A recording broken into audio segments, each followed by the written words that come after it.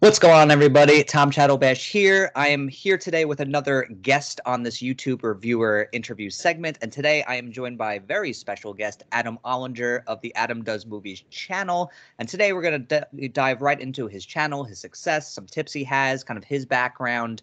And before we get into that review, Adam, how are you today? I'm doing well. How about yourself? Not too shabby. Happy Halloween, since this is what we're recording on. Of course, we're those two people that will record an interview on Halloween. Of course, right? It's the Of course. to do it. So the first thing I wanted to ask you about, and it's always kind of that first question that I like to get straight out of the gate, is what's your background? Like, I've known you for a while, but I don't think I've actually known your origin story of kind of like what led to the development of your channel, your whole Movie Feud segment. So just take us all through that little history. The whole process, the whole creative from process. Infancy to now. Absolutely. Well, I'm a web developer and designer. So cool. by trade, that's my actual working job. Okay. And so I've been doing that for 11 or 12 years now. I've been at, this is, I think, the fifth web firm I've been at for, I guess I'm going on 5 years. So, yeah, it's fun. You know, you kind of, you mix and match design and development. It keeps things fresh and not so boring and stagnant. I don't know where I should look. Should I look at my camera, like the audience? Whatever you feel comfortable with. I don't really do these ever, so I appreciate eye contact isn't for everyone, you know. I appreciate you reaching out. Well, I'm making eye contact with you, Tom. Yeah, I feel that. Yeah, because I'm looking at your face, but I'm probably not looking up here. So I think we're equally not doing the right thing. Okay. Anyway, so yeah, I was doing that in my last web firm. I had a buddy, Corey Williamson, who I still keep in contact with. He's a good guy, and we would talk movies all the time. And you know, I'm a big movie buff like you are, so I like finding that one person I can at least have an argument with about movies, right, or an engagement with. And we found the arguments were more fun than just agreeing on movies.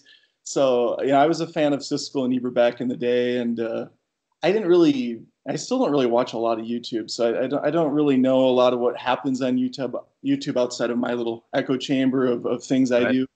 But we were talking, like, we should do a show where we just debate movies. There hasn't really been like that. And then we did some research, looked around. I actually found some of your videos. I found some of Chris Stuckman, Jeremy Johns, the Flickinger, all the kind of the OG YouTube videos. And so there was that segment of people, and then there was this other kind of weird angle of Nostalgia Critic. I don't know if you know who he is. Yeah, I know. I think, and Angry Video Game Nerd, and some of those guys, and Angry Joe. They all had this other kind of Angry Video Game Nerd. That's a throwback. Wow, that's a throwback. Yeah, it makes you feel old, doesn't it? But that kind of that was more entertainment mixed with movie reviews, and you guys were more just kind of not analytical, but more just kind of casual, friendly, talking to the camera movie reviews. And so we were thinking, there's already a lot of this stuff out there. How are we going to, find our niche? So we decided let's debate two movies against each other, or one movie, and we'll pick a side. And so that was where the whole Movie Feuds thing came from. So, I have my job, and then I was also trying to balance doing the YouTube thing, just for fun. I don't know if I answered your question at all. No, I think you did. You took us in the backstory. You told us the drunk history. I watched your last interview with John, and you guys would go on these little kind of micro tangents, but it was really nothing. And you're like, we got to focus. All I was thinking was, I would forget what I asked him, and I would be totally okay with that because we just go on a fun tangent. So, like, if you completely forget what question I asked, I'm probably in the same boat as you. Well, all I was thinking was, you guys stayed really focused. I mean, obviously, you haven't talked to me before because I'll go like 3 different ways, and you'll forget what we even. This train's going to go off the rails, but I'm totally okay with that. So the next question I wanted to ask you, because you developed the Movie Feuds thing, which I think is great, and I also think it's very unique because when I first saw your videos, that was something I had completely never seen before on YouTube, and I thought it was really cool because sometimes you would have a movie versus its sequel, or a movie versus another movie, or a franchise versus another franchise. Not to be too braggadocious, but I did star in one of your episodes. You did. That's right. Yeah, that was fun. But what I really wanted to know is, like, when you were perfecting that concept, like, what were some of those kind of blunders that maybe you made out of the gate that you're like, I wish I didn't do this. I wish I kind of honed this, from the beginning. God, there's so many. I still do them.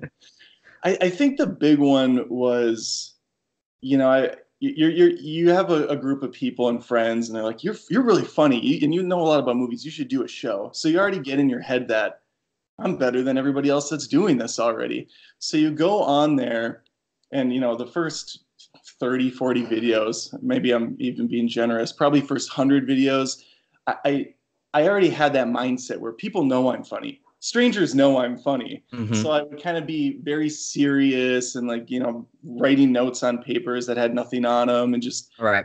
I don't know. You get in a headspace where it's like, why people should know me, and they should know that I'm funny and that I'm doing something cool, but they Right. don't. They don't Mm-hmm. know you. You have to prove yourself. And so I think for the first 2 years really of the show, Corey and I were just stumbling to find a way to get people to connect with us. And we Right. were doing it the wrong way. We were kind of, acting more than we were being genuine, I guess. And Mm-hmm. it took a while before we really got into a rhythm. The show initially wasn't even scripted. It was just, okay, let's pick a movie, Spider-Man and X-Men. And then we would roll the camera, Mm-hmm. very loosey-goosey, and then Right. edit was a goddamn nightmare. Yeah, that's what happens. We have no structure, no focus, and Mm-hmm. Eventually we got it to rounds, and Mm-hmm. then from there we started scripting. And by that point, Corey's like, I'm out. This is too much work. We're not making a dime. We have like 200 subs. Right. So yeah, I mean, I think I started in 2012, which is long. I mean, 7 years ago. Yeah. But I didn't really start until a few years ago, because there would be like 6 months where there would be no videos because we had kids and Right. lives outside of the show. Mm-hmm. So yeah, there's a lot of experimenting, a lot of growing, and it really took a long time to find my own voice. And that voice was me proving to people that, look, I'm different than Stuckman and Johns and all these other big guys. I'm a sarcastic, very dry-witted person, but I had to prove that. So. Mm-hmm. And something that like I learned about your videos, since like you were kind of taking me through kind of like how you and your buddy kind of formulated the show and kind of the format of it, like you write out pretty thorough scripts for the show from like, from my experience when I was on it, which I appreciated because it kind of helps you get into that mind space and kind of like what kind of vibe you're going for. So my question is since it's been years since, that happened, like, are you at a point now where you can be a little bit more off the cuff with it, or do you still really need to have everything scripted so that you have everything planned out? Well, I have a lot of shows, unfortunately, which is I'm sure you have a question later about the algorithm and YouTube and things like that. I mean, we could go there. I don't know. Yeah, it's just so much. To answer your initial question, though, yes, I still do write the show for Movie Feuds very thoroughly. And then there is off the cuff room when I'm on the fly filming, but I'd say it's 90% scripted, with just, if I'm thinking of something while I said something else, then I'm pretty to the point where, not in a live conversation, I say the same words over and over, but when I script it out, I'm super set on not repeating the word movie more than 2 or 3 times in a video. I'll say film or something else. And so when I do script and then record, I might catch it after the fact. So then I'll tweak the sentence or something. Oh, okay, gotcha. It's pretty pathetic. Come on! I used to write scripts too. So he said the most truthful thing. It was a great interview, by the way. I love that interview. Oh, thank you. I didn't know anything about John, and it was fun to hear from you and him. So this is a great idea. But he said, YouTubers are their own worst enemy, and that's so true for me, especially. And I feel it the same way too, because I feel like, and I'm glad that from everyone who I've talked to so far, is like when I was talking to them about just kind of like coming up, kind of finding your voice, kind of, finding your format, basically, it seems like we all kind of have done almost very similar things, like eerily similar things where, like I used to actually write out scripts for reviews and have to memorize little blurbs at a time. And it would take me like an hour to shoot a video because my memory was shit. Right. So, and then finally I was able to get to the point where I could be off the cuff and I can just, make a, video and kind of just, talk kind of just like improv basically. Right. So for you, I'm glad that the script thing has worked out for you because I do feel like that is something that you can't really do. Whoa, Yeah. I just caught something. Something that you can't something that you can't really do off the cuff. Because it's something that has to be so thorough and so well planned out. So that's something I really appreciate about your videos, where you kind of had every little thing mapped out, like, pros, cons, rebuttals, all this stuff, which I thought was really great. And something I asked Sean in my interview with him was, since he has a family too, like you do, so I asked him, and you also have like a full-time job as well. So my question is, it's like, how do you kind of maintain that balance of like work, family, and YouTube? I don't know. Most honest answer. There's not a lot of sleep. Mm. I'm not doing a good job of maintaining it right now. The show, I'm lucky if I get a video out every week now. I took on a lot more responsibility recently at work, so I have a lot more to do. My hours are pretty bad. I guess, in that interview, I didn't catch your interview with him, with Sean. I should go back and watch that. But John said something that's very true for me too, which is he doesn't review everything, and I don't review probably half of what I see. I only do a feud or a script or just a car side review or whatever, a rant, if it's something that I can actually speak to and I know is going to have some sort of value, entertainment wise, for a person. I mean, there's millions of hours of video uploaded to YouTube every minute, I think they said, or it's an insane number. It's ridiculous. I can't believe it. Because you got podcasts and, you got live streams that go on for days, and you're competing with all of that, plus the Hulus, the Netflixes, the Disney Plus, and whatever else is coming out next week. Yeah, there's just, so the content, I feel like, has to be of some value, not just I gotta review Terminator Dark Fate tomorrow. Actually, it comes out. It's already out, isn't it? Yeah, it comes out today, I think. And see, not going to now. Actually, does Sean Chandler review R-rated movies? I don't think he does. He has a whole. I'm pretty positive he does. Yeah, I think he may have reviewed I know he's definitely reviewed some R-rated movies. At least I think he has. I know he stays away from horror and some of the things that would hurt his standings with YouTube. I remember him saying that once. Maybe it was on Twitter or something. But anyway, it's. And I'm sure you deal with this too. If you're not day one with a movie review, it's just over. Yeah, timing is everything. It's gonna get those organic views. Yeah, and the thing that's like crazy. Sorry to interrupt you. No, the thing that's crazy, I think, is that like there's always this pressure where when you have, like you said, like when a new movie comes out, especially a big movie, like just say Terminator Dark Fate comes out today, I'll see that later today, and I'm gonna feel this pressure where as soon as I see it, I'm like, need to review it, because if I don't get it up immediately, I'm going to lose some views, or I'm not going to get the exposure that I want.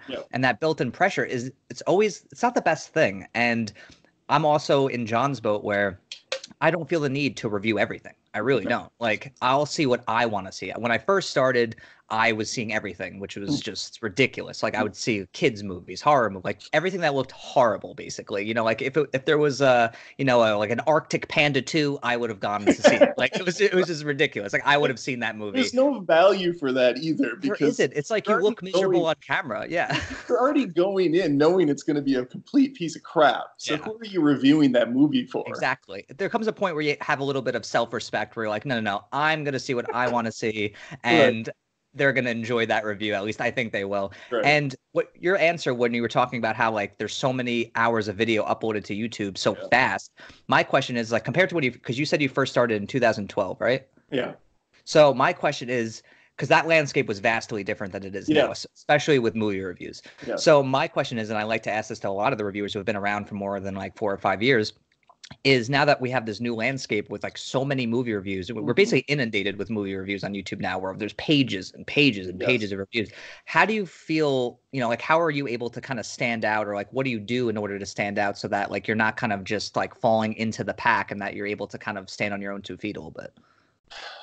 I don't know if I'm standing out anymore. That's the tricky thing. And that's where we can dive into the algorithm a little bit, because like you started a new channel from scratch. Yeah. I had a second channel already dormant.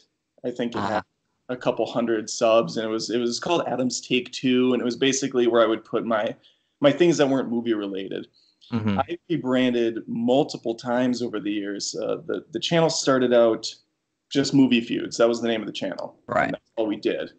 And then it changed to, I got too big for my britches. I'm like, I'm gonna call it Feud Nation. It was cool to Wait, I don't remember that period of time. yeah, There was Feud Nation. it's a dark, Oh, it was a okay. dark period. It was called Feud Nation, and then it was going to be, movies and games and sports and everything. And I was going to have other hosts that would do those things. Oh, okay. I don't know much about sports. I played sports, but I don't follow it, so I wouldn't speak to that. But music feuds and even food feuds. McDonald's versus Oh, Wendy's. wow, you were going to go all over the map. Okay. Hey, it's a nation, Tom. Oh, it's a nation. Okay, it covers everything. It's everything. We're global.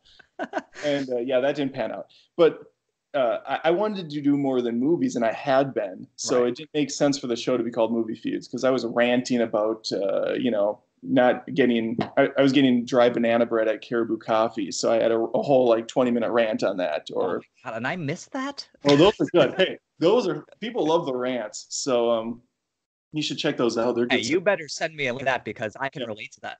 That's on my second channel, which is rebranded now Adam Olinger. But anyways, there was Movie Feuds, then it was Feud Nation, and then I finally decided, okay, YouTube is punishing me because they don't know how to categorize my channel. I have these rants on stuff. I have video game coverage. I got movies, so YouTube's not really sure where I fit. Mm-hmm. On the related videos and all that stuff. So I focused on, I called it Adam Does Movies, super simple. I focused on movie-based stuff, and I moved all my other stuff. I pulled it off and put it onto the second channel, which killed me because from an ego standpoint, it's like, oh, this movie review that has 200,000 views, 0 views, 0 comments. Oh, damn. Okay, that is pretty ballsy. Yeah. Yeah. So I pulled off 50% of my content. Lost millions of views, but it's all just superficial, nonsense at the end of the day. Mm-hmm. And I re-uploaded it to my now second channel, Adam Olinger. Mm-hmm. And I'm gonna eventually get to answer your question. No, it's okay. You take your time. You keep going. The thing that I think hurt was it was a double-edged sword. First, I was killing myself by making all these shows. I had Movie Feuds, I had Adam Rants, I had Carside Reviews, I had a new show I was doing called Movie Boss, which was a sitcom style show. I did 10 episodes. How did I miss all this stuff? I mean, this is gold here. It is gold, Tom. I'm telling you. I'm not even being sarcastic. Like, that sounds fun. It's good stuff, and it doesn't get any attention. But I had Movie Boss, where I played just this pompous jerk, and it was kind of making fun of how do we be the next Cinema Sins, and I had interns and stuff. Anyway, I did 10 of those. I have a show called The Cringe, which a lot of people really like. That one I think I do know. Yeah, I play a character called Khaleesi Grimes 82, who is he's super pumped about everything that comes out. He loves everything. He's a total shill. So people would come to my channel, Adam Does Movies. They'd see Movie Boss get uploaded and The Cringe, where I'm a totally different person in both those videos, and they would just sit there going, "What the hell is this? This is not." You look at Jeremy Johns. He's done the same exact show for a decade. Mm-hmm. It's him in front of a red screen. Yep. Yeah. Minimal editing, minimal anything. It's just him off the cuff. People love it. He's funny. Mm-hmm. He doesn't have to change anything. Someone like me looks at him and goes, "Oh, okay." Yeah, but see, that's great. That's great. Good for you. But see, that's the thing. That's what I was talking to John about. It's like, look, me, you, and him, we seem to be like we're all in the same boat where we can't do the same thing for a long period of time without feeling like we need to grow. So like when we see a channel like, Jeremy's, where he's kind of done the same thing. And look, this is no insult to Jeremy. I'm happy that he gets to do the same thing for 10 years and he's been super successful. Does the same thing too. And Stuckman does the same thing, and they both deliver really fun, entertaining reviews. But like, I'm the kind of person, you're the kind of person, John's the kind of person where we feel like we constantly need to evolve in order to make our content better, which I don't think is a bad thing. It's just there's kind of two personalities when it comes to that. But it kind of sounded like your channel, and, forgive me if this sounds like it's kind of like any sort of negative connotation, but it kind of seems like you didn't know who exactly you wanted to be when you were uploading all these different things, where it was a little bit of like identity crisis of sorts, where you're just kind of like, I'm going to test out these different personalities, see what clicks. I mean, did you find kind of that like one identity that you feel like people were connecting with the most that you kind of narrowed in on? No.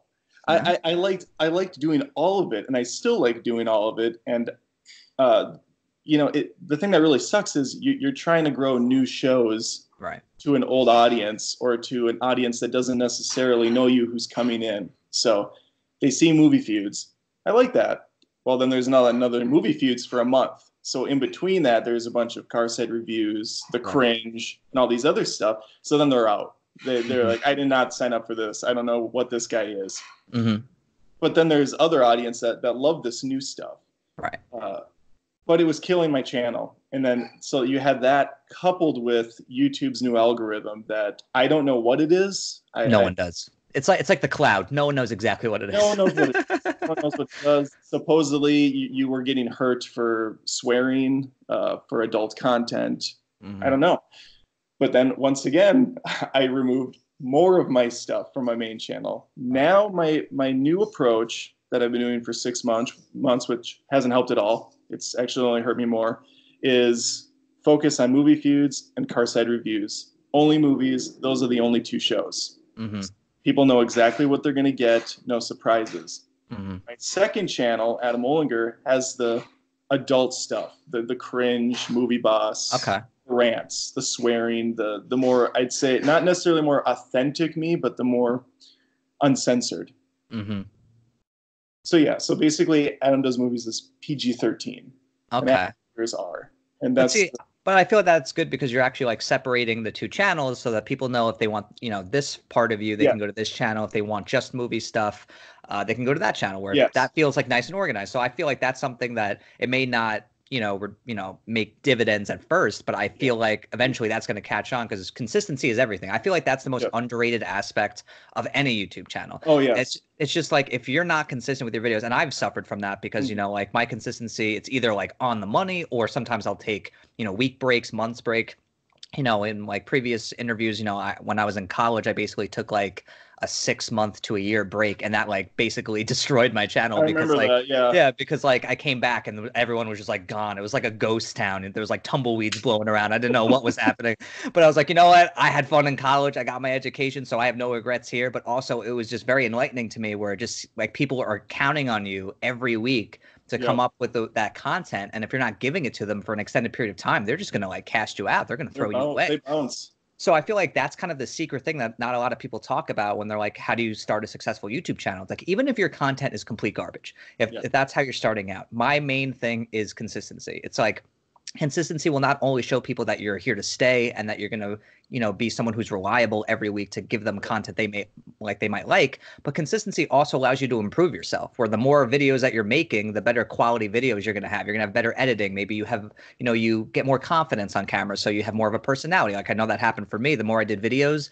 more comfortable I felt, the more I let some of my personality fly. Same goes for you. I'm sure at first you were kind of maybe a little bit quieter, a little more timid. That tends to happen with people who are just starting out, but consistency really is the name of the game. And I feel like for you, for the most part, you've been very consistent. I mean, yeah, you have your little breaks like I have, but for the most part, I mean, you're running 2 channels and you're putting up consistent content on those channels that isn't exactly, they're not crap videos. They're well edited, they're thought out, they're extensive. So I feel like that kind of consistency and that, consistency in terms of quality, that's going to keep people around. Yeah, it's doing okay. It's doing okay. The second channel doesn't make any money right now because I have to hit that 4,000 watch hours. Yeah, that's a new thing. Yeah, which is a weird thing. That's just flat what it is. Because if you're doing a podcast and your show is 2 hours of podcasting, well, my average show is 5 minutes long. That's a lot more. You have to put out a lot more content to get to that 4,000 as opposed to one podcast. Yeah, they're basically making it so like you need to be on for like a year and a half before you hit that number. And that you have to have that coupled with like the 1,000 subscribers. I think it's still the number before you can apply to be a partner. 1,000 subs, yeah. I mean, I hit that threshold very, very quickly, but the watch hours, I think I'm at like 3,000. So I have another 1,000 to go. So I have to just churn out some more. Yeah, you'll get there. And something that like is very important to most YouTube channels is the audience, because not only are they the people watching your videos and coming back to watch your videos, but often they can give you suggestions that really help improve your channel, and not only just good feedback. So for you, other than giving you ideas for like movie feuds or, different ones you can do or different reviews you can do, like what's something the audience has given you that you feel like has been really helpful and pretty priceless? I don't know if helpful is the right word. It's almost a hindrance. The audience is kind of like me. They want me to do a lot of different stuff, and I just don't have the bandwidth to do it anymore. So they'll be like, you should do movie feuds on actor versus actor, which I've thought about doing for many years, or director versus director, right? Which would be great. You should do stand-up comedy stuff. You should do, they throw everything out there. Spectrum of things. It's like I don't have time to do anything. I think the biggest thing with the audience is the encouragement more than anything else. You could be having, I put out Zombieland 1 versus 2 last week, fully scripted, put in all the work, 10 hours of work. Yeah. Didn't even hit 1,000 views yet. That's incredibly disheartening. And the last time I put out a feud was probably a month or so back. It speaks to a couple different things. I think my audience, even though the number says, I don't know, 58,000 subs or something like that, the real number is probably closer to what's on my second channel, which is just shy of 2,000 subscribers. That's the true base. Everything else is window dressing. So when people come up and say, wow, you have, 100,000 subs or 200,000 subs, and then you go look at their channel and their average view is like 2,000 views a video. Right. It's like, well, who cares how many subs if it's all kind of BS anyways? Yeah, I was talking with talking about that rather with John, where we both noticed the same thing. Where like there's channels that have like 400,000 subscribers, but then you look at their video views, it's like 5,000, 10,000 views. So you're like, I feel like there's a huge discrepancy between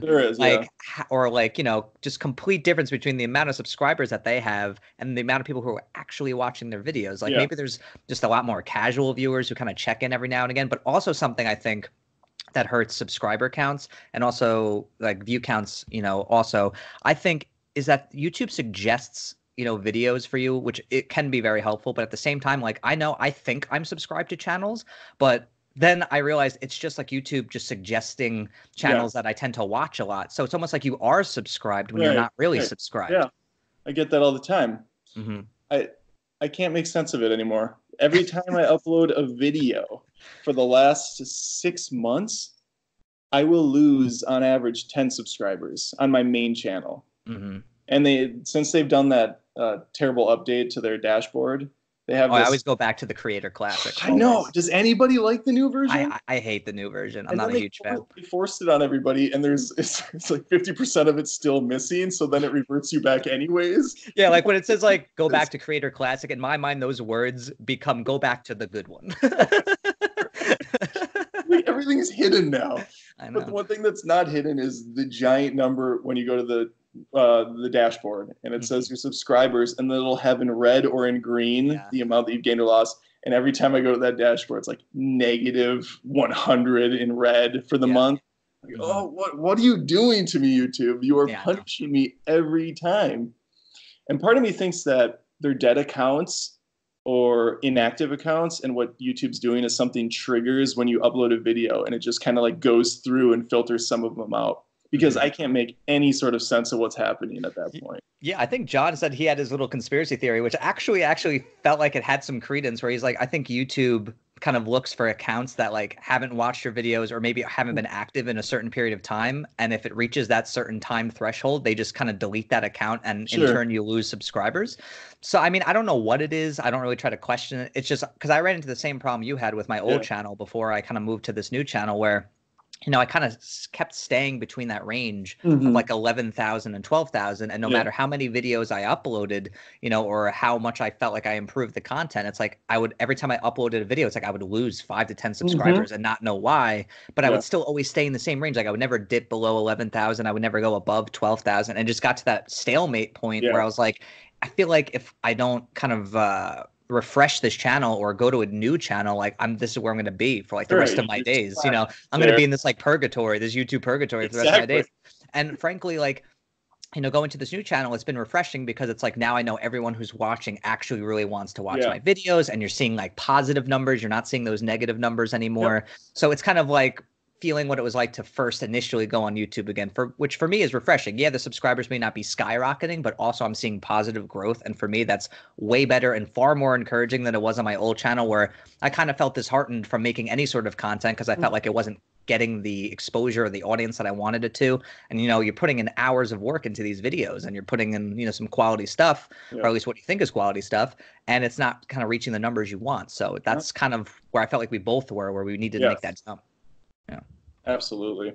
And I was waiting for YouTube to just cut the foreplay and just drop my sub count down 2,000 on my main channel. Just be like, this is legitimately what you have for something. No, I remember because there was let's grow from there. Yeah, and I remember there was that period of time where like YouTube was like going through every channel and axing like hundreds of subscribers. I remember like it was like a death march basically, where like every channel was losing hundreds of subscribers a week, and like no one knew why, and people were just thinking, is it dead accounts, is this YouTube just kind of like, I don't know, going haywire? Like no one really knew what was going on. But like something that I always like to ask people, especially reviewers, is like when you're growing with subscriber counts, when you're really getting that kind of wider audience that you've been wanting to get, there's always this kind of conundrum that you find yourself in where like, do I keep doing what I'm doing? Do I try to improve it a little bit more? Do I try to change this a little bit more? Like when you were starting to gain that wide audience, like were you asking these kinds of questions for yourself? Yeah, that was I think that was when Frozen versus Tangled it went viral. I think it's at 3 million views right now. And I have a couple that have hit really large marks, and every time it does that, you just question the world. You're like, why did this happen? What's going on? Right. And it's always the dumbest solution. It was Frozen versus Tangled. Had nothing to do with the quality of the video, had nothing to do with who was in the video. It was just straight up the key term, Frozen versus Tangled. Frozen was a phenomenon when it hit theaters. Every video that had the Frozen topic was doing well because of it. And I hooked into something that people wanted to know. The last Disney movie was Tangled. The new one's Frozen. So every Tom, Dick, and Harry watched it. The problem is when you start to look at it like that, to think, okay, how do I cash in on this concept? That's when you've completely taken your eye off the ball of the long game, and you are focused on this short little burst of energy that takes place on YouTube, which is this viral sensation. And I think I have probably 4 or 5 Frozen versus something videos because of that, and none of them even did remotely as close to that one. However, if you want to get a lot of views, do something on Spider-Man. There's no loss. You will always get a bump from Spider-Man. Just like any sort of superhero content, like whether you're like talking about heroes, villains, like whatever happens to be, like Marvel, DC, all that stuff. Like heroes are in right now, and they're gonna be in for a long period of time. So if you do any sort of content about that, you'll get an uptick of some sort. And that's what's such a bummer about it, though, too, because Sean Chandler, who that's his name, right? Sean Chandler. He kind of came out of nowhere for me. I hadn't even heard of him a year ago, and then suddenly he's just like on every search result ever. He wisely found an outlet which was just ranking every movie, and he just went all in and to a redundant level. And he will be the first to admit he redundantly does it. Spider-Man ranked from best to worst, and then the next Spider-Man movie comes out. He ranks them all again, and then he'll rank all the MCUs again and again. And I will sit back and go, I hate you so much for what you're doing. You are the worst on YouTube. You are the worst. And but you're also a mad genius. He's also a genius. And his numbers just blew past mine in like 3 weeks. It's like, now he's at 100 and who knows, 140,000 subs. And he's got a great personality. So whatever. I guess that helps too. But see, like that's the thing. It's like he found his niche where I don't think a lot, like there's ranking videos on YouTube, but not nearly as consistent as his have been. And also I give him a lot of credit, and I think I told him this, was that like it's not easy to consistently do like ranking videos because those take a lot out of you. I mean, sometimes like he's ranking entire franchises that are like 8, 9 movies, and he's talking pretty in depth about each one. Not to mention he's putting in a lot of editing. Like his videos always look really well edited and slick. So like I'm just imagining how long this is taking to make. And luckily, he has a wide audience where like the work is worth it. But I can only imagine when he was first starting up, like how frustrating that would have been. And for you, like you said, yeah, and for you, like you put in the work too. Like you just said, like, you spend like 10 hours, making like a movie feud video. And when you don't see that the views kind of reflect that work that you put in, it's disheartening. And I get that.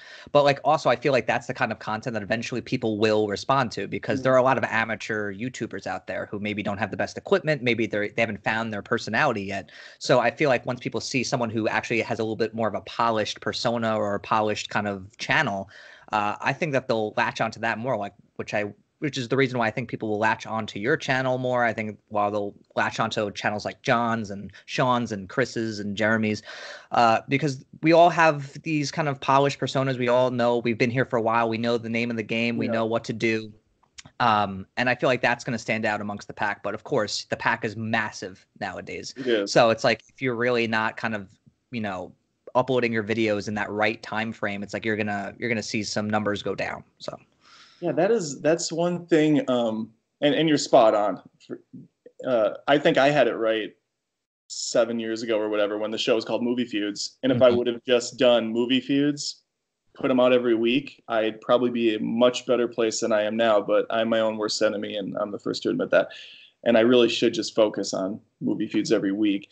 And if I did superheroes every week, it would probably be great. But I like talking about other goddamn movies. Everybody's all in on superheroes. Come on, let's get something else.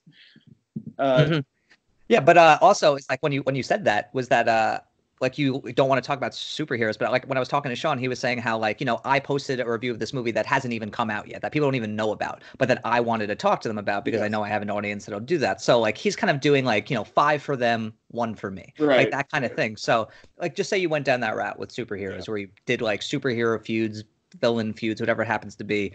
You could do those where like all of a sudden you're getting nice upticks, but then you can also do feuds that you like, that you're passionate about. So it's like, I'll do like 5 or 6 for them, I'll do 1 for me, like where like you're able to kind of please yourself while also pleasing them, that kind of thing. I feel like the audience would slowly watch a man die in front of me by the time I got to the 30th superhero movie. You'd see like a Benjamin Button effect over like 6 months. Yeah. I had a point before and I completely lost it. It's okay. Move on from it. So while you're trying to ruminate on what you found, as far as the oversaturated market goes, here's what really boggles my mind. I will put out a movie feud. Let's say it's Avengers versus Infinity War versus Endgame or something.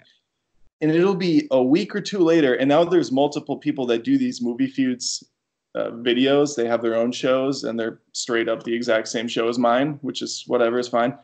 I don't have a copyright on it, but I will search it and mine will be down at like the bottom of the search, even though it was the first topic to do it. And it is literally titled the search that I searched for. And there will be 10 or 11 others that will be above mine and they'll have 5 times as many views. And I will have no idea why. No, I think that's because like I've had a couple people tell me this actually, is that they think it's like channels that have like these huge amount of subscribers, huge amount of views, like they feel like that YouTube may or may not kind of prioritize those even if they are uploaded late, because they know that those videos are going to find like an audience. Like I know I've had the same, experience where like I'll post a review before like anyone else basically. And, initially it'll actually be in like the first like 3 or 4 videos where I'm like, okay, great, people actually see it. And then I check back a couple of days later, it's on like page 2, like where it just kind of gets buried. And I can honestly see that, where like they want to kind of prioritize those channels that maybe have like 1 million subscribers or 300,000 subscribers, because they know that those videos are going to get the hits that they want. But also, if that is what they're doing, I'm not, I really disagree with that, because there are a lot of channels that are great, such as yours, where like they need exposure, like where like it'd be great if they can kind of boost those up or something like that. Or it would be cool if like maybe like once a month you get like 1 free kind of boost where YouTube kind of like spotlights one of your videos or something like that to kind of keep people around, even if like you had to pay maybe like $2 or $3, I don't know, whatever it happens to be. But that'd be a great little thing to do to kind of satiate those people who are really trying to kind of find that spotlight and find that exposure in an oversaturated market like we've been talking about. But, obviously we can't confirm nor deny that YouTube is doing that. I feel like this channel has now become YouTube conspiracy theories. I'm sure they are doing that. But the plot twist I'm pointing out is these people have less subs than me and they're up higher in the ranks. That's where it's just confusing. Oh, okay. Like your video out 2 weeks later, somehow it got a huge, and the keywords and stuff, I'm all in on that. So I don't really, anyway, that was just another side tangent that I just can't understand. Anyway, enough about my past. My struggles in this crazy tipsy topsy world. Well, to end this video on a more positive note, for the thing I always like to ask last is what I feel like a lot of people are watching these videos for, other than these funny rants and funny tangents, is that like what for up and coming channels, channels that are really trying to find their audience, or people who are just trying to figure out how do I start a YouTube channel, or in this case, how do I start a review channel that, gains traction, gains an audience? Like what tips of the trade would you have for people who are trying to kind of hone their craft here? Don't do it. No, I'm joking. Be just the tip I always give is I think ones that you guys already covered, which is have a voice, have a unique voice. Mm-hmm. Know that on camera you are going to come off 20% less interesting than you are in real life. So put a little bit into it, spice it up a little bit more. Mm-hmm. Have some polish. You are competing with trillions of hours of video and personalities out there. So obviously we don't have budgets. This is very, rinky-dink operation. I'm talking straight into my laptop at this point. I don't have a cool Yeti, thing or anything. Mm-hmm. This is on my show. I have a clip mic. I try to muffle the echo. I have studio lights. You can get them cheap. Just know that you have to put the work in. Treat it as a job. I always tell people I have multiple jobs. I have my full-time job, and then I have my second job, which is YouTube. Mm-hmm. This one pays far less, but I'm far more passionate about it. So, there's a lot to digest, but don't go into it, half-cocked. Mm-hmm. Be willing to put in the work and just be honest with people and with yourself. Oh, I couldn't agree more with that stuff. I really like what you said actually about how YouTube kind of takes away some of your personality. How like they say like the camera makes you gain 10 or 20 pounds. It does that, but also takes away like 20% of your personality. Yeah. Where like, because I remember the first time I ever turned on a video camera to make a review. This was back in 2008. Jesus, I'm old. But back in 2008, where I turned on like one of my rinky-dink, digital cameras. I just remember initially, like, I was so shy about it because it felt like a voyeur was like staring at me. Like, I just felt like creeped on. So like initially it took so long to kind of get over that. And I feel like, like you said, it's like you want to find your voice. You want to, make sure that you're all in. This is not something you can just like kind of casually or lackadaisically say like, oh, I'm just going to start a YouTube channel and it's going to be great. You can't say it like that. Back in the day, maybe you could say that because not a lot of people are on YouTube. You're like, yeah, I'm going to make a YouTube channel. It's going to be great. It's going to get like millions of subscribers. But nowadays, YouTube is such a popular place and such a popular place for people who actually want to start a business. People make full-on livings off of YouTube. So everyone kind of wants to jump in on that boat and, take that for a ride. But like, if they realize like this is, like you said, a full-time job, like you need to go all in, get some minimal equipment to make your stuff look good. But honestly, the key ingredient, like you said, have that voice, have that specific personality that's specific to you so that you stand out, because a lot of people tend to copy other people because those people are successful. Right. But like when you emulate people like that, when you try to kind of copy their voice, you kind of come off a little bit fraudulent and you kind of come off as a little bit fake. Right. And I want someone, when I'm watching someone who feels authentic, where I don't watch someone that reminds me of them. Like I watch you, I only think of Adam Olinger. When I watch Chris or Jeremy or John or Sean, I'm never thinking about anyone else. They are their own unique voices. And I feel like if anyone who's starting a YouTube channel is going to do, reviews or whatever it happens to be, like they need to be specific to themselves. Be your beautiful, unique snowflake and just go for it. And to piggyback off the job thing, do not treat YouTube like it's a healthy source of revenue, because it is not. There is no way you could possibly expect to make what you made last month the month after, because YouTube is such a fickle beast. Just like we're talking about with the algorithms, what I'm making now on YouTube is less than what I was making 4 years ago on YouTube. Any other job, that would be asinine.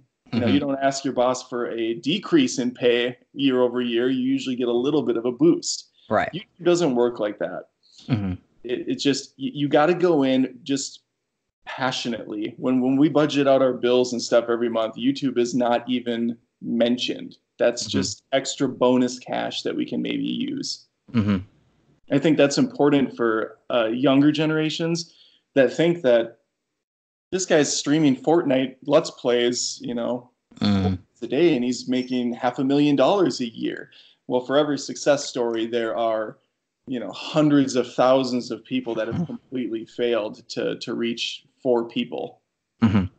Couldn't agree more with that. And I could honestly talk to you all day about this stuff. I mean, we can go down the YouTube algorithm rabbit hole. We can just talk about movies. It's always fun talking to you, man. I really appreciate you taking the time here, talking to us about your YouTube channel, the highs, the lows, kind of what you're up to now and kind of your background. Really appreciate that. And for people who want to try to find you on YouTube, on social media, how can they find you? Adam Does Movies, just search it, or Adam Olinger. Hopefully it'll come up on the first page. Hopefully. Well, that's where you can find him. I'm completely off the grid. Yeah, he has no idea where he is. I don't know. I can't he doesn't know who he is. He doesn't know where he is. Can't find me. But I'll put the links to his YouTube channel or YouTube channels rather, in my description for you all to click and subscribe to his channel. Love his stuff.